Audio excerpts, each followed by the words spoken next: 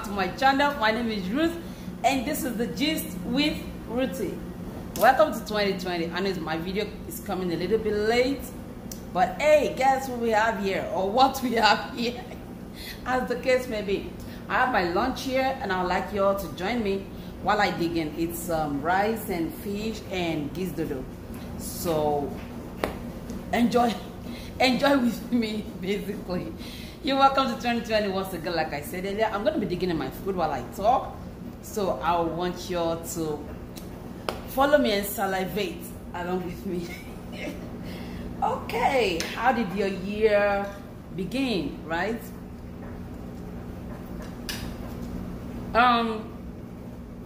It's been some days into the new year already, and I'm thinking that we are already having, we are already putting together, or we already put together our plans before the year began, and probably as this year has begun, we are doing something worth the while, right? Like you're not just wasting your time, you're not just, I know December was party after party, but this is January, guys. How is work? We are back to reality. You pay school fees, you pay house rent, you pay mortgage if you have to. You buy food stuff, you do all of the other things. So yeah, welcome to the new year. And what's up with you? How's stuff going on with you? How's your family doing? Hope you guys had fun for the holiday season. Yeah.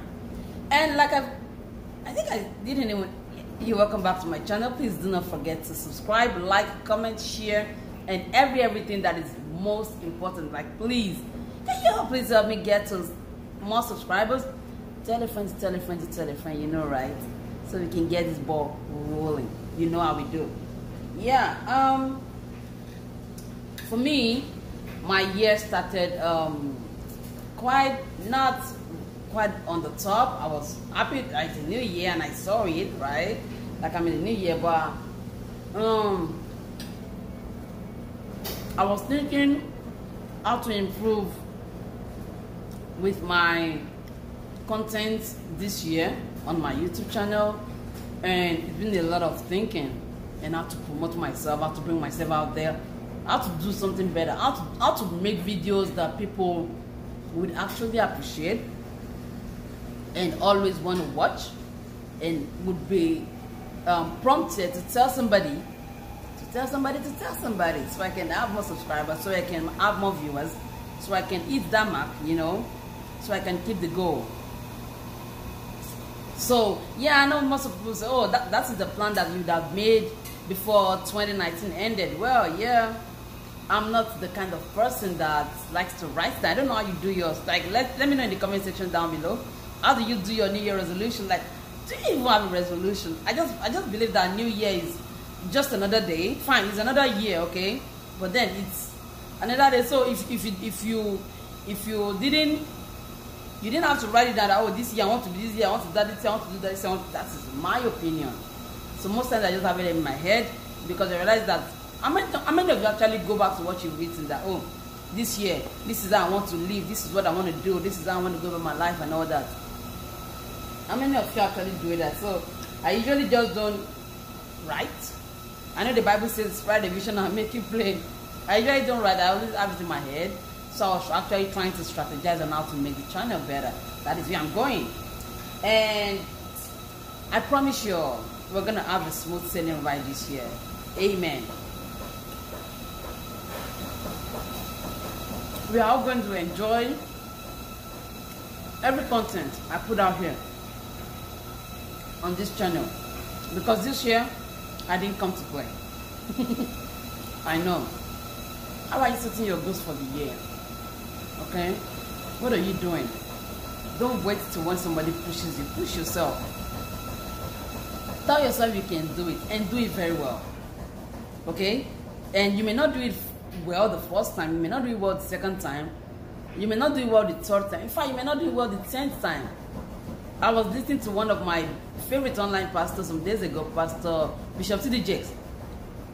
And he was saying that before you can learn to do something right, you must have done it 10,000 hours. I'm like, yo, 10,000 hours. So I don't know how you're going to calculate that, but before you can get 10,000 hours, that means that That is when you become a perfectionist at that thing that you're trying to do and that stuff you're trying to achieve. Just what I'm saying. So don't say, oh, the year started, I don't have a plan, I don't have a money, I don't have a job. Where do I start from? What do I do?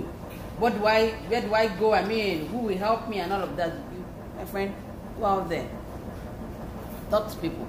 Meeting new people is really, really one good way how you can network and make a better use of your years. So you are not just there lounging and wasting the whole of your time.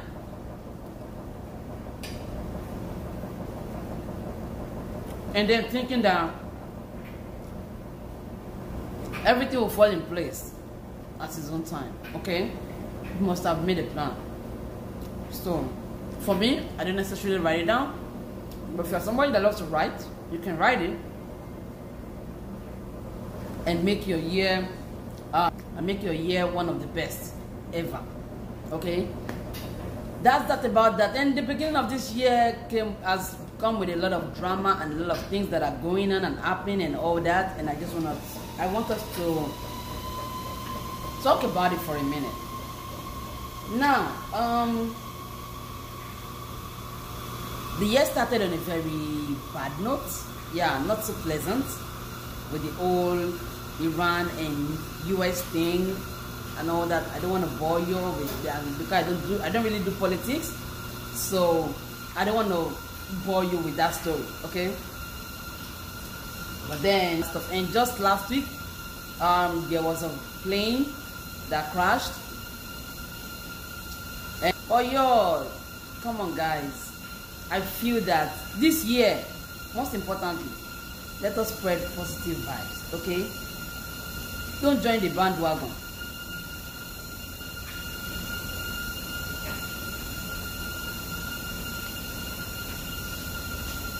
Sorry. After all that happened, right? We had this bombshell story.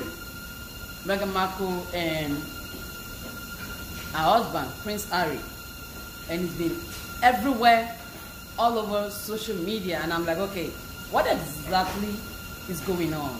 Do you understand? Like, a lot of people, they don't even know. Trust me. A lot of people just follow, oh, this is what people are saying. I'll just join them to say whatever. You don't have to do that. Now I went online and I saw the nasty comment people had to say about Meghan. And I was really pissed because you don't live in that house. Like, you don't know what happens there. You don't know what happens at Queen's Palace. So, you can't just sit somewhere and then think that, oh, it was Meghan's idea that they move out of the royal palace, right? I don't think it was Meghan's idea. And I think that Harry is a grown-up man enough to, this is my house, I want to protect my family. Whether people will support me or whether they wouldn't support me. I mean, that is my personal thing, right? So everybody makes their choices and you don't wait for people to come and address it to say, oh, the choice you've made is okay or not. So why don't you let other people make their choices as well? Why do you want to jump into people's life and make their choices on how they want to live their lives or where they wish to live? How would you want to do that? I saw a lot of comments and people said, oh, they want to move out of the palace after they used taxpayers' money to pay to do their wedding and all of that. I'm like, yo, really? The wedding was how many years ago now? We are not in the palace, like I said earlier, and we don't know. And I've seen that over time in the news, there's always negative news somehow circulating about Meghan. And I think the husband has just had enough. Like, let's just cut it right here, okay? Let's call it. I want to take the bull by the horn. This is my family. I have a responsibility to protect them. This is my wife. I don't want her to be bullied. If years after they've been married, they still do not accept Meghan for who she is, I mean, that is their loss, okay? That is just another human being. So you cannot just be hating on somebody maybe because she's black or because she's this or because she's not from a royal family and all of that stuff. We need to learn to let people do them, okay? Like, do you, let me do me. Don't force your own doing down my own doings. I am not you, you're not me. I cannot I cannot make everybody happy. You cannot make everybody happy, and you set that standards for yourself most times, and you want everybody to follow and pull through. So why don't you want other people to set their own standards and let them make their decisions the way they want to, and how it suits them to do it? Do you understand what I'm saying? I've had enough. Okay, I read stuff.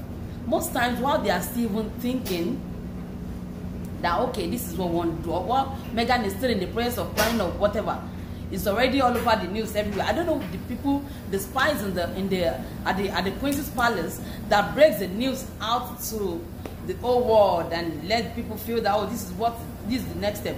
Even Meghan and Kate Middleton, they've not been on. I mean, I've never seen that rapport, like that friendship, like that closeness is not there.